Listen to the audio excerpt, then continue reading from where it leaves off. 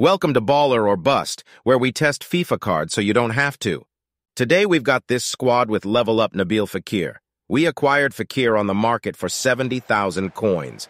Controlled acceleration no matter what you use. I used a Hunter cause this card has pretty low pace. Felt decent with the Hunter but didn't have the ability to burst away like on through balls.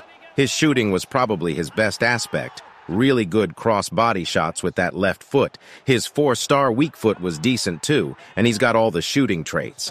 His passing stats look really good, but in game his passing didn't feel special at all.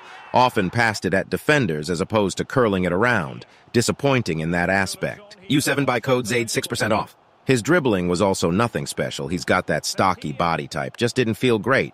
His upgraded version does have 5-star skills, though, so we will have to see that. Physicality, he's got good-looking stats, but he was pretty weak on the ball. He's 5'8" and isn't extremely shifty, so that's probably why it stood out more.